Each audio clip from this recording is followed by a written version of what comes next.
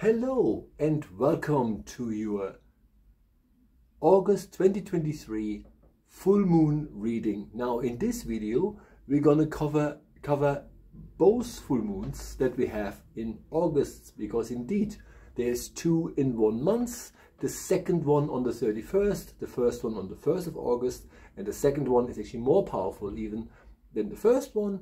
And a second full moon in a month is called a blue moon. But we will get there. The point I'm trying to make here is we will cover both full moons in this video, but for your convenience the video is time-stamped. So if you're here after August the 1st and you only want to know about the supermoon on the 31st, you just go to the description box and click the timestamp and click, there you are, and you can watch just the 31st. Now, are you ready?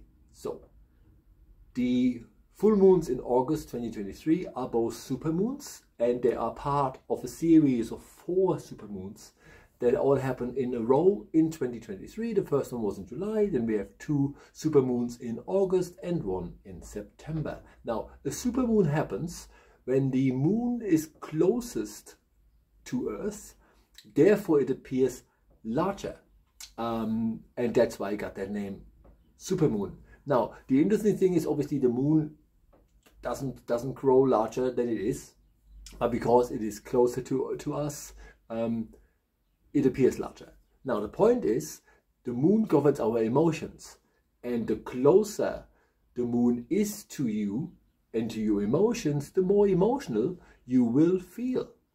And so let's have a look at these 2 moons on a whole, and then let's talk about it. So the first one, the one in on August the 1st, I have to make some notes because sometimes I get sidetracked and don't remember a fucking thing.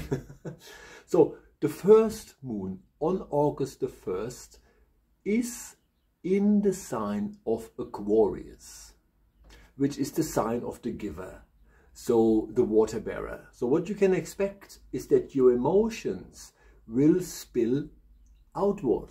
So you will feel way more emotional probably than you normally would be. And that's not always bad, because it is important to be honest about how you're truly feeling. So you can expect to be, if you are emotionally compromised for whatever reason, if you're already feeling emotionally compromised, which is a bit of a weird term, on the full moon you will be a mess. But it just means that, you know, honor how you're feeling, and it will also show you then around the full moon who you can trust and who you can't trust, because you should really be allowed to express your emotions at all times without being judged. Really, really important to look around. So here is what the August the 1st full moon means, stands for, and brings. There's a couple of things you have to actually look at or to just be aware of. Number 1, the August 1st full moon, supermoon, is happening on a Tuesday. Now Tuesday is the day of Mars, which means the energy of Mars is the strongest that day. Since it is a supermoon, that also is amplified. Now the problem is that Mars has a fiery energy, very in your face, which doesn't help when the full moon, or the supermoon in this case, is in Aquarius. Doesn't mean that they super clash, but the idea here is as follows.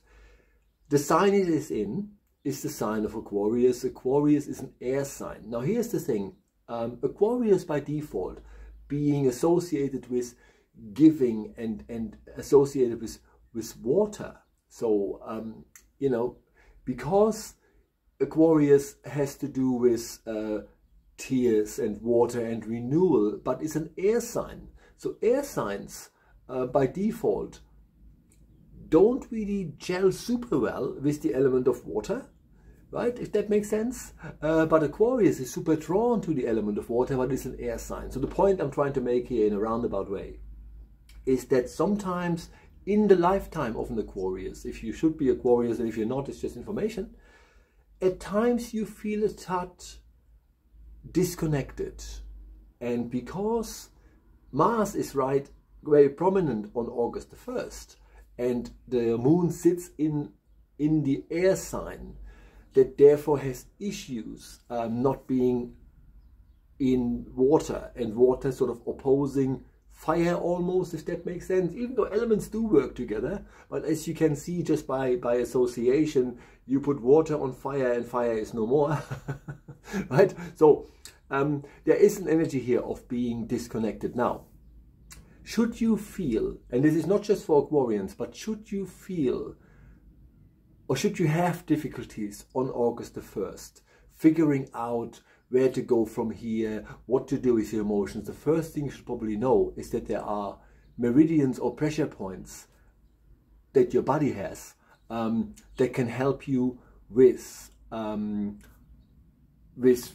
redirecting energies. So I will put a link here, or sorry, a picture here now, so that you can see this. I will put it here in a second.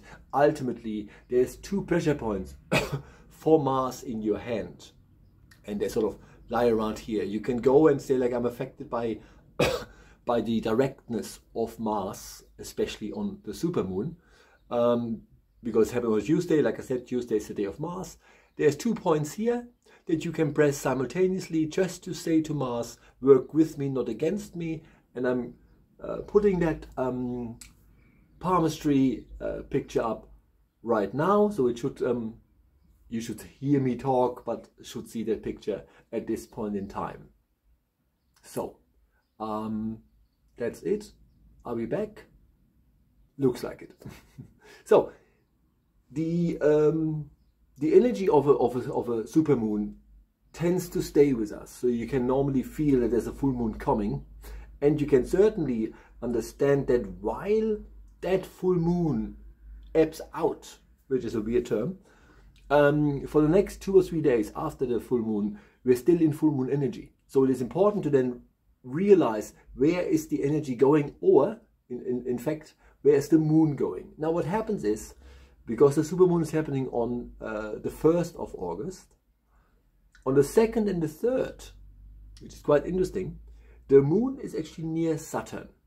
And Saturn is the energy that tells you to do less. Saturn is one of 3 spiritual teachers, right, in astrology, and the way Saturn works is through restriction. So doing much less is the energy that Saturn brings to the table. Since we're still in the full moon energy on the 2nd and the 3rd, and the moon is close to Saturn, try not to overreact. So remember, it is a supermoon. Closer to Earth, you will be way more emotional than usual. The supermoon, the full moon, sits in Aquarius, the water bearer, the giver. Therefore, you want to express how you're feeling, and the energy of Mars is not quite supportive, in the sense that Mars is in your face, and you don't want to be, sounds a bit wrong, but you don't want to get nasty when you make your points to whoever you need to make those points to, which is quite important. Now, on August the 8th, we will not, or no longer be, in the energy of the full moon or the supermoon. But what is important here is to realize that, obviously, you know, time moves on, and so will you.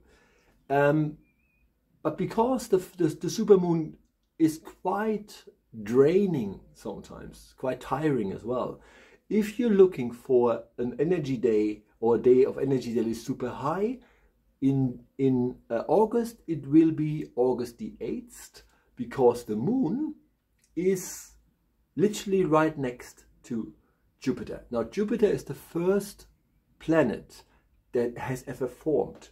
So the idea is that when the moon is near Jupiter, you already remember any and every emotion you ever felt. Therefore, you will come to the realization is that no matter what is happening to you, you have been through this before, and you will get through this at any time in your life.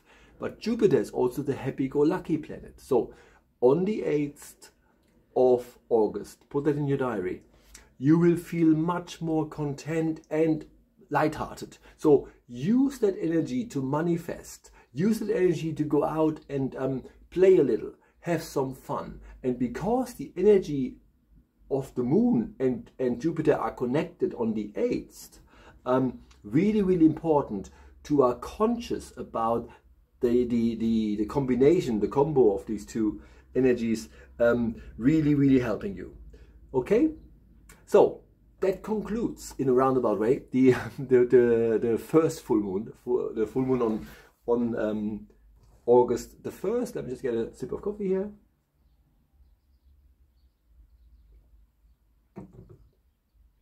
And now we're looking at the second full moon, which is a blue moon, right? So as you can see here on my tattoo is a depiction of a blue moon, hence it is much darker, much more blue. And the blue moon is not super rare. People always think, you know, there's this saying, you know, oh, everyone's in a blue moon, you know, or every blue moon, there's saying about denoting time, you know. This only comes around in every blue moon. The point is that the blue moon is not as irregular as you would think.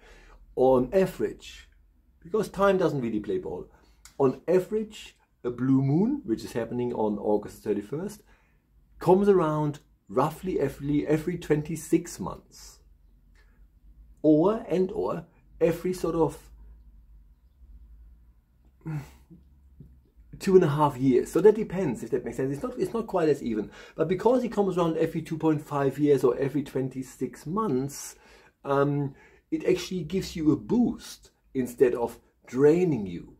So as I said, these are supermoons. So the supermoon means it's the moon is closer to Earth. The closest when the moon is close to Earth, your emotions will be highlighted. Now the blue moon, the second full moon of the month, is even more powerful energetically speaking than the first full moon is. Now full moons are always powerful, and supermoons are even more so now.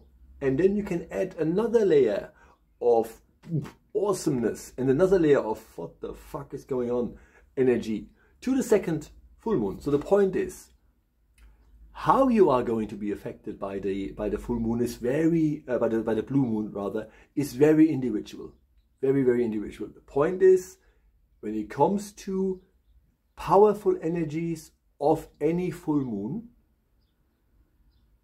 the blue moon on August the 31st will be the most powerful moon in the year, because it is a blue moon. Now, what that means is everything that's happening is way more amplified, is way more palpable, you feel it way more. Now the good thing is, because the universe is bloody awesome, is that the blue moon is happening, if I'm not mistaken, let me just have a look. Yeah, it's happening on a Thursday. Thursday is the day of Jupiter. Jupiter is the planet that formed the first, just like I said. And so the energy here is on the blue moon is to not despair. It's remembering, no matter what that day brings or what that energy brings, you've been through it all more than you can count, and more often than you can count. So in other words, the energy on the 31st will be quite high and quite positive. So while the energy is strongest so on the blue moon, so it's not like any other full moon, this one you will really feel, it is a positive energy that you will also feel on top of everything. So it's quite a powerful energy that will hit you on August the 31st. Now the interesting thing as well is that because it happens on the day of Jupiter, the full moon itself sits in the sign of Pisces. Pisces is the sign of the dreamer. But Jupiter used to be, now you know things change, you know, but Jupiter used to be one of two governing planets that Pisces have. They have removed it, which means the you know, as you know, whoever makes up that shit, really, you know, Jupiter has been associated with Pisces for a long time. So just because someone removes it from a list doesn't mean it's not happening. Same happens to Pluto. Remember, Pluto is now no longer properly counted since it has been deemed a dwarf planet in 2006. Pluto doesn't probably give a shit. You know, so the point is, Jupiter and Pisces have always been linked and will remain linked, whether or not they are officially counted or not. What that means is that since the full moon sits in Pisces, Jupiter, which is the happy-go-lucky planet, have some fun, can only be a very positive thing. Now, you combine this with this being the strongest moon of the year, since this is a blue moon, which only comes around, as I mentioned, every 26 months and sometimes every 2.5 years. So this is not a moon that you have to worry about at any stage. So I always say that we are obviously in the energy of a full moon for quite some time, but I want to go forward in time. The full moon, the blue moon, the supermoon, you know, too many terms, is happening on August the 31st in the sign of Pisces. What you therefore can expect is to be emotionally quite open. You know, Pisces is the sign of the dreamer. Pisces is that sign that goes into escapism sometimes. You know, you just do something else. The depiction of Pisces is two fish or fishes, don't even know what the proper term is, that are denoted by doing this. So there's two fish that swim away and come back together. So Pisces by default can be a bit all over the place and sometimes need time out, need me time. All that applies to the energy of that supermoon, blue moon, full moon, because it is in Pisces. So by all means, on August the 31st, take time out. Don't engage with people if you don't want to engage, right? Because you are quite vulnerable to and quite emotional on any given full moon. Since this is a blue moon, even more so. Now, what I want to say is that as we're coming out of the energy of the August 31st blue moon, full moon, supermoon, on September the 4th, which is a couple of days later, I just made some notes here, I don't know if you can see them. Anyway, on the 4th, we're going into the energy of Jupiter. What that means is that Jupiter will be very close to the moon on September the 4th. Now, while you think this might not be affecting you at all, the point is that you have to deal with quite a powerful emotional surge on August the 31st, and all you have is to be honest to yourself, and you can expect a lot of release because it sits in Pisces, which is the sign of the dreamer, but it's also governed by Neptune. And Neptune as a planet and as an energy is all about understanding your depth. And so your deepest emotions will come to the fore on August the 31st. Now on September the 4th, when the moon is then near Jupiter, one of the governing planets of Pisces, which the August moon 31st sits in. No matter what sign you are, every time the moon is near Jupiter, you will have high energy and you will be quite lighthearted. And so use September the 4th as the day following the August 31st blue moon for you to charge your energy. Really, really important. The other thing that's going to happen that you can expect is on September the 4th. Again, we're coming out of the August 31st full moon energy, and we're looking for when can we recharge our batteries after feeling so emotional. That's sort of the bottom line here. And what will happening on the 4th is that the moon is very close to the Pleiades. Now, in the origin story of the Native Americans, we come from the stars, and we come from a place called the Pleiades, which is a constellation above Taurus. Now, because we only live here on Earth, if that makes sense, right? That's probably why we're not really the best shepherds when it comes to living on Earth. And we actually know less about Earth than we know about the stars. So the point I'm trying to make here is that when it comes to being connected to who you truly are, September the 4th is the day. You're probably wondering why I talk about September the 4th when the full moon is on the 31st. That's because you are always governed by your emotions to a large extent, and also always governed by what the moon is up to. And the moon, as it moves out from being a full moon and then, you know, has another 2 weeks after this to become the new moon, all that kind of stuff. It is always good to understand that wherever the moon is, whatever is next to it, affects you. And on September the 4th, the moon goes home. and you are going home to the Pleiades. So what you can expect therefore on September the 4th is ancestral issues flaring up, family members reaching out, things that you haven't solved with your family members cropping up into your system, right? So just be aware that September the 4th is the day where your ancestral connections are the strongest, and should you already feel lost, September the 4th will be the day where you kind of go like, oh, I don't belong anywhere, and the universe is saying, shut up, because you do belong, and we're here. Right, so you will go home that day, if that makes sense. I always find it important to mention this because I see a lot of people that do that look at full moons, and I see also a lot of readers, bless them, that only talk about the full moon. There's so much more going on because you are existing, therefore you are a continuation of your own timeline, and understanding that the moon always affects you in all phases that it has, or that she has rather. Really, really important to understand that a couple of days after the full moon, as you're coming out of the energy, you need to recharge. And September the 4th, 2023 is the day for you to do just that. But be aware that your ancestral energy is super high because the moon is next to the Pleiades, where you and I are sort of from.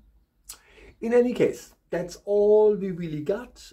Just be aware that the August 31st moon sits in Pisces, so you will be super emotional because the blue moon is the strongest of all moons, only comes around every 26 months or every 2.5 years. So be prepared to be affected, and allow yourself to feel everything that you feel, and allow yourself to feel all that comes your way.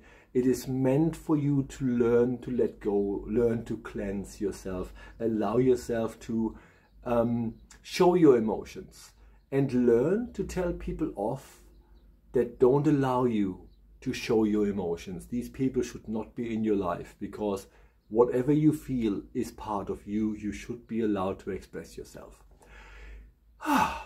That's it. We're through.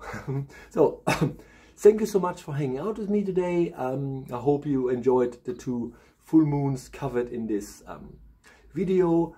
If you want to also access monthly videos about your specific and individual sign, you can also find that here on the channel. So please like, subscribe and share. Really, really important. If you like my work, you can buy me a coffee on buymeacoffee.com/Medium Thomas. That's buymeacoffee.com/Medium Thomas. That's all we got. See you all very soon. Bye bye.